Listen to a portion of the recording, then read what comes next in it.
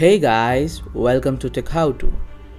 Today we are going to talk about how to reset your iPhone 7 Plus and iOS 10. To force restart your iPhone 7 Plus, you just need to hold the keys, the power button and the volume down button and wait for 2 seconds. Now your iPhone 7 Plus will restart. And just wait until you see the home screen.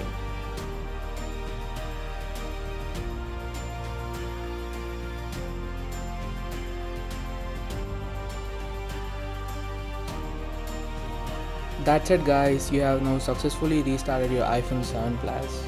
And if you want to know more tricks, see my previous video about 7 cool tips and tricks of iPhone 7 Plus.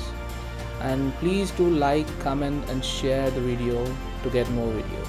That's it guys. Peace.